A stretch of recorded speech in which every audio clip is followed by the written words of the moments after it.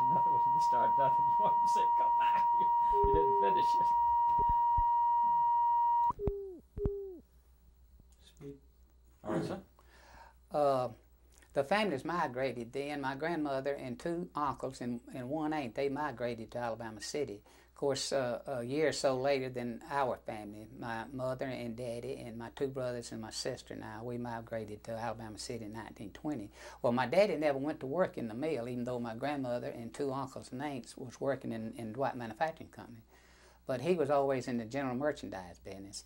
So being in general merchandise, I started out at a very young age as following my uncles and aunts around that worked for my daddy. He hired his kinfolks to take orders. Back then you took your orders in the morning and delivered them in the afternoon. So I would go with them to take the orders, and then I'd go back with them to deliver the orders.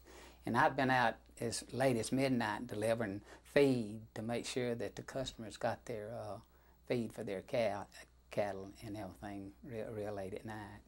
And it's just always been in the merchant business. And I grew up working in the store too, and it was general merchandise store. Daddy handled groceries and vegetables and a meat market and clothing. He sold shoes and dresses and overalls. And one of his leading things on Saturday to get them to come in was he would get bananas, and he would hang stalks of bananas all over the store and sell them 10 cents a dozen. And that was my job, is to sell bananas while the rest of them came into the store to trade. And he had a tremendous trade. He just kept, at one time, well, he had the grocery store in front of the quart spinning mill, and he had what we call the Blue Front grocery store for the old rolling mill. And he bought the lever stable across the street. And he converted that into a 24-hour garage. So he was just a general businessman of Alabama City. Well, straighten us out on something then, because some people have talked about a company store here. Well, the company store, I always thought it being a company store. Frank and Hagedorn's was an independent store, but still you could trade there, and they would deduct it, take it out of your paycheck on Saturday. Back when I was a child, before I went to work in the mill, they worked 12 hours a day, and they worked till 12 o'clock on Saturday, and they got paid in cash. Well, when I went to work at Dwight Mills, and I had to send off and get my birth certificate at 16. Well, NRA had gone into effect, and I was making, I was learning to dolph. At that time, I was making $8 a week, and we got paid on Saturday in cash, but we didn't work but 40 hours a week. Now, where did you go to school? The first school I went to was the Dwight Grammar School, and I'll show you my picture when I was in the 3rd grade. This was me in the 3rd grade in 1925. And this teacher was Miss Law, and she later married Mr. Kemp that was manager of the A&PT company next door to the Ritz Theater. And I can name all of my grammar school teachers. My 1st grade teacher was Pauline Henderson.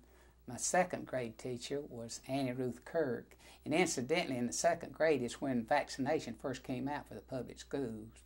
And I took my first vaccination in the 2nd grade, and there was one little girl in there. Her name was little Irving girl, and she had had the smallpox, so she didn't have to take the vaccination. So we all envied her. The rest of us arms had big old eggnogs on it. So that was our... Well, now, we're interested in the big strike they had in 1934. You were 16 at that time. You were observing it. Could you tell us what you saw?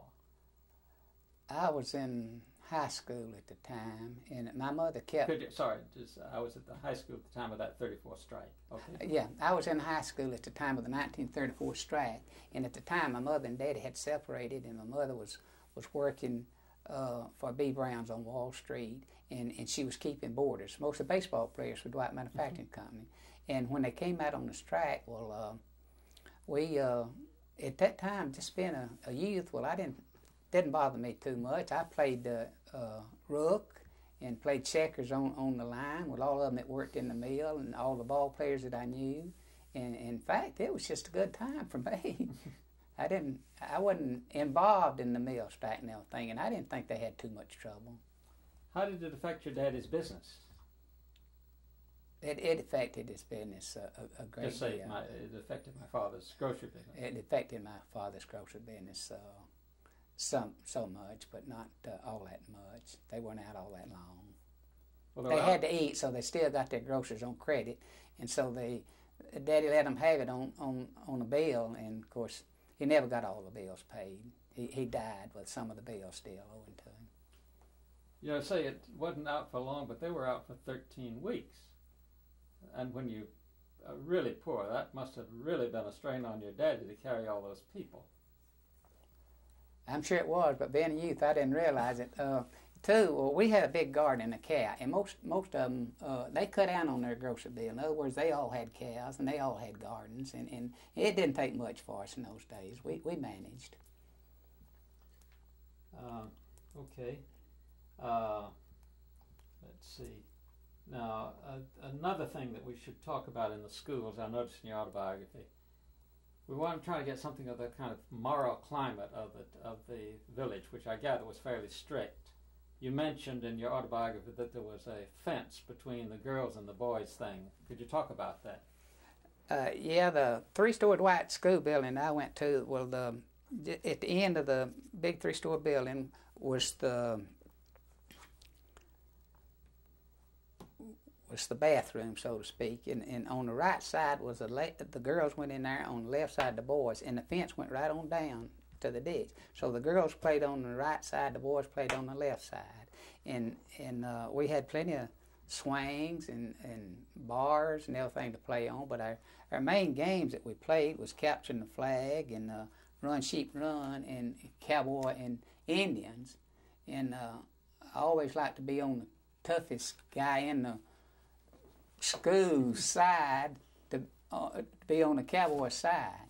And two, it was in those days, if I had a fight on the school ground and I got whipped, well, the teacher's gonna whip us too, and then when I got home, I would get 3 whippings. But fortunately, I didn't lose too many fights on the school ground, so I didn't get about 2 whippings when I got into a fight. Now, you have a pamphlet there. Tell us about it. This pamphlet, I'm not sure just exactly when Dwight Manufacturing Company put this pamphlet out, but I think it was around 1912. And I think they were still, it's a public relationship pamphlet that they carried out and passed around to people on Sand Mountain, Lookout Mountain, and other cities nearby that would help their public relation to get them to come work at Dwight. But they did have a lot to offer in this pamphlet. They had good housing and good sanitary conditions, good climate, and good working conditions. And they did, Dwight, to my opinion, was good to their employees, that they did furnish their church and their preachers and furnish their schools and everything. And maybe you could read some of it to us, huh? Yeah, you might just flip through it and read some of the headings.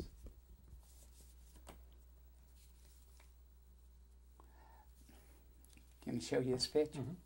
This village boarding house was a well-known place in the 30s.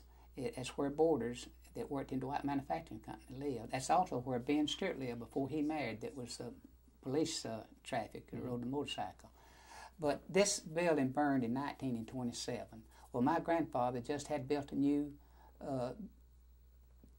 grocery store on Canterbury for my father. And he led me with my hand. I was about 9 years old around.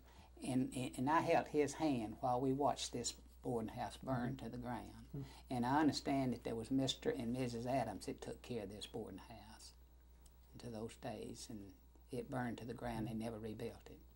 In this same spot later on, well, there would be skating rinks coming. They built a cafe there, and skating rink would come down, maybe stay 3 or 4 months, and then move to another place. And maybe a little carnival, merry-go-round and swings and a Ferris wheel they'd put down there, and then they'd move on somewhere else. That is on the corner of Wall Street and Kyle Avenue in those days. Now, you, because your father was a merchant, but you had worked in the mill a bit yourself, and your grandparents had worked in the mill, you are in a position to tell us kind of in a kind of neutral way, attitudes here. What was the general attitude towards labor organization in the town in the early 30s? in the early 30s, to me, I was busy in school and playing ball and everything, and I didn't get too much attitude toward any union. It just never entered my mind. Nobody never spoke about it. Looking back on it now, could you draw any conclusions about it? Well, I've heard talk, but I couldn't draw any conclusions. I've heard talk, and I think the most talk really came after Dwight sold the mill to Cone. I think their problem was with Cone and not with Dwight Manufacturing Company, as far as I can tell. There was a sheriff here. Okay. You just pick up that noise. That's all. Yeah. There was a. No, but you told me that I was wrong about that sheriff, I believe. Let's see. Judy, do you have something that's on your list then?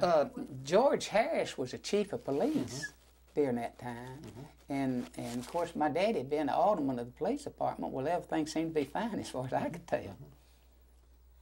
So, because we get contrary reports. For example, a little while ago, Mr. Ware said that there was no violence during the strike. Some other people have told us about turning over cars. Could you remember any of that? No, I couldn't. I mean, that just wasn't my cup of tea in those days. I did play rook, and I played checkers at what we call the back gate. In fact, it was just a grove between where I lived and the back gate. And it's one I went in the back gate when I worked there. But I didn't see anything like that going on. But I'm not surprised that it didn't up at the front gate and the coal gate. Did you hear anything about guns? Did you see any guns down there? I probably did see a gun or two carried around, but I never seen any of them used. I mean, I think some of them just carried them for protection. What about clubs? And clubs. On any strike picket line where you'll find clubs and guns, I'm sure. You may not be able to see them, but I'm sure they're there. Okay, Judy? Yeah, well, can we stop for a second? Yeah. Sure. Were they clubs or picker sticks? Yeah. No, I think, sir, you, as I say, represent a lot of Southern people who are making big local collections. Tell us about it and why you do it and what you've got here. Well, you might say I started out from my own descendants to know what happened in the past as well as anybody. Really, my wife talks about this often. We talk about it. If we don't do it now and leave it, we be able to give copies of anything we got to anybody where it will be handed down and everybody will really understand our past. I'd like to call one attention to this third grade picture of me.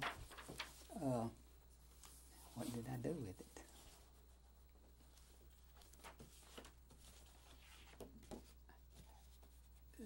This is me in the third grade, and the reason I want to call your attention to that, well, when I was in the third grade, well, every Mother's Day, we call it May Day, well, we had a big outing, athletic outing, a big meeting at what was just not too far from the Dwight School. And in the third grade, I always did the maypole dance. And the teacher paired us off with a girl, whether you liked the girl or not. So that was a big event in grammar school. It's when you reached the third grade and got to do the maypole dance. And that was always done on May the 12th. And May the 12th was Mother's Day. And in the beginning, well, what a lot of people don't know, that every governor in the United States designated May the 12th, 1912 as Mother's Day. That's when Mother's Day started. And you just had the one red carnation. You didn't have a red and a white flower. That is the beginning of Mother's Day, and that's why our Dwight School picked that up for be our May Day. And they had all kind of athletic events on that. They had pole vaulting, sack racing, potato racing, egg racing, and what have you. And that was a big day in grammar school. And another big event in grammar school was the 4th of July. It's the same principle. We lined up. Teachers paired us off with a girl for a partner. We all had our American flags, and we left the Dwight School and went down through the Mill Village. We went down Peachtree, we went down Comnock, we went down Lakefront, we went down 4th Street to Forest Avenue, back to Wall Street, and back to Dwight Avenue, back to the school, waving our American flags and singing patriotic songs. And it was very patriotic. I mean, the people in the South was very patriotic when I was in grammar school. What pamphlets do you have there? This pamphlet here was put out by the Chamber of Commerce. It's Greater Gadsden, and it's really just a big event that happened in 1940. And right here is a map of Greater Gadsden. And this is to invest in public with the Gadsden Development Company, W.C. Fuller, President, F.L. Ambrister, Vice President, General Manager, and A.M. Treadwell, Secretary and Treasurer. And this was put out for the Chamber of Commerce to really attract industry to come to Gadsden. At that time, they were attracting the industry. I mean, they had brick yards and lumber companies and stove foundries and pipe shops and steel plants, cotton mills, and what have you. It was really had the possibilities to grow. I guess we lost out on politics. Maybe we didn't have the politicians in that we should have. At one time, we were much larger than Huntsville. What's that? This is the first book that Goodyear put out. This is Working in Unity for the Industry of the South by the Goodyear Tire and Rubber Company of Akron, Ohio. And they announced to come here in 1928. In 1929, Thursday, July the 11th, 1929, they had the formal opening at the Southern Goodyear plant. And they also had nearby, in Cedartown, a cotton mill that made fiber to go into the tires. And at one time, it was the largest rubber plant in the world. And they have sent trained men all over the world to run other rubber plants. And this is one that was put out in 1938 by the Garden Clubs. It was written and published by the Department of Archives and History of the Women's Club of Gadsden, and it covers the music clubs, the garden clubs, and it's got a lot of interesting things about our schools, our libraries, our hospitals, our hotels, our newspapers, our theaters, our radios, and recreation and sport. It's just a very interesting book to read, and they put them out so often. I have several of them. I don't know just where. Well, you've read a lot of those. What was the chief attraction of coming to Gadsden, Alabama City? The chief attraction to me was the low tax rate. The low tax rate and the climate and the location. Was there? What about the wage rates? The wage rate. Well, the wages was like all other mills in those days, but still, Dwight offered them a good house rent and good all kind of good things. In other words, they paid their preachers and they kept their church and they paid for all the schools, everything except the teachers. In other words, they paid for building the schools, they paid for upkeep of the schools, and of course they did have a Board of Education which took care of the paying the teachers. Outside that, Dwight would take care of the school system and the churches. So you can't beat that. This book here is on Gulf State Steel, and they first, I say Gulf State Steel, they were first the Southern Iron and Steel Company, and Gulf State brought them out, and then later Republic Steel. It was Republic Steel that I worked for 35 and a half years. And then they sold to LTV, and then later LTV sold it to Brendan Corporation. And they still having a little problem about the smush and stuff coming from the plants that was not in contract that they still in lawsuit about, which maybe I better not say it, but I think Brendan got a pretty good price in buying that plant because the plant was really worth something. Okay. This is the record of my payroll. I don't know, I was fortunate enough to run across this when I worked at Dwight Manufacturing Company for 3 months. This gives the amount I made in 3 months. And of course, at that time, they had what they call spare hands, that they would just work when somebody would take off. So you could tell I didn't make very much in a quarter. My name here and rate is $134.06 for 3 months' work. What year was that? That was in 1937. That was the year after I finished high school. Now, do you remember when the Roosevelt came in?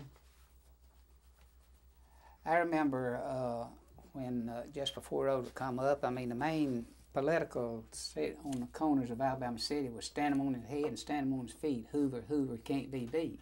So we all went through the Hoover administration, but Roosevelt was pretty well popular in the South. I mean, he went in with a landslide, you know, and bring back prosperity. They'd sing Hello Dolly and bring back, and he inserted the NRA, which helped the wage earners. It helped me. That's about the time I went to work, and it helped me. I made $15 a week. And a penny out of that dollar went to the doctor. And we had good doctor for 15 cents a week. I had good doctor care and nurse care that Dwight furnished. So I think Dwight was real good to the employees myself. Do you remember the first time you heard Franklin D. Roosevelt? Yeah, I remember coming on the radio and saying, "My wife, Eleanor, she don't want no war, and I don't want no war." And at that time, I was in the National Guard. I knew I was headed for war. And I spent 5 years in the service during World War II, from 1940 to 1945, and 3 major campaigns in the South Pacific. But back to Roosevelt had something he called fireside chats.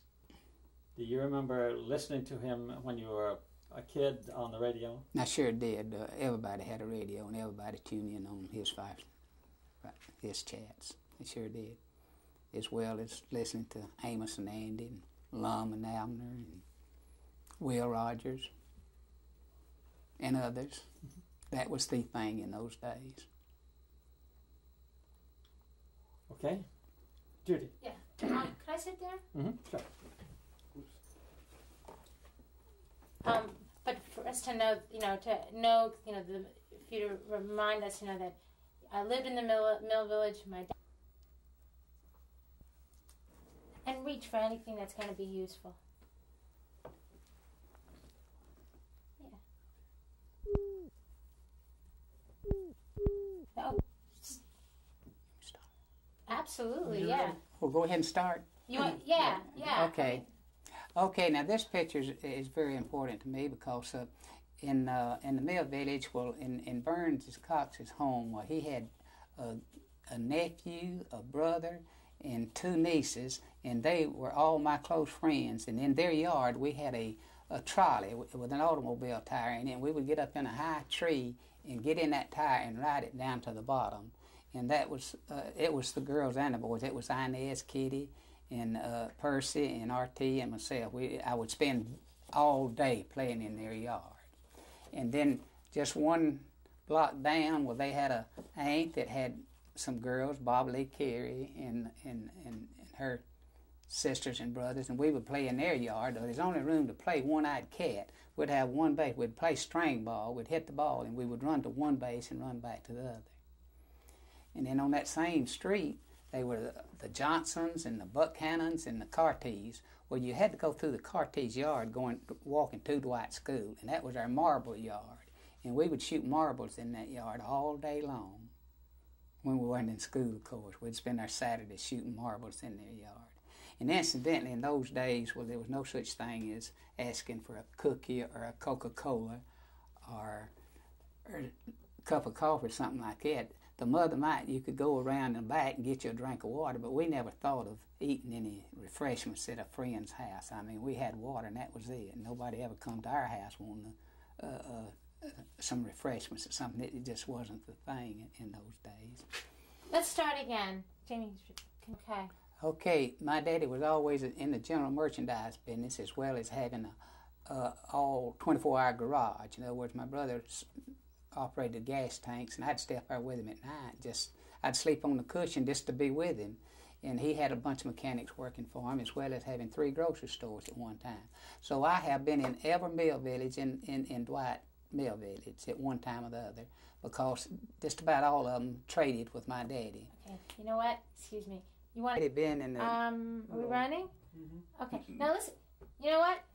You look all closed up like you're mad at me. No, I'm not at me? mad. All right, well, loosen up. Okay. Now you tell me about your father.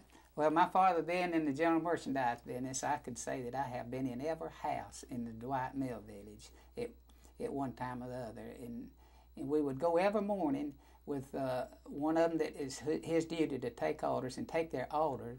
And then we would go back to the store, and then we would fill those orders and to deliver them in the afternoon. And they would do that every day. In other words, the lady that was left in the house, such as Mama T. Cox, would give the order every morning for her family, because she did have a large family living there. And we would deliver it that afternoon. And then a lot of them wouldn't have to buy their cottonseed hulls and meal for their cows except once a week, and they would generally order that on Friday, and we would deliver it on Saturday. So I would go back and deliver their cow feed on Saturday real late. And it's just,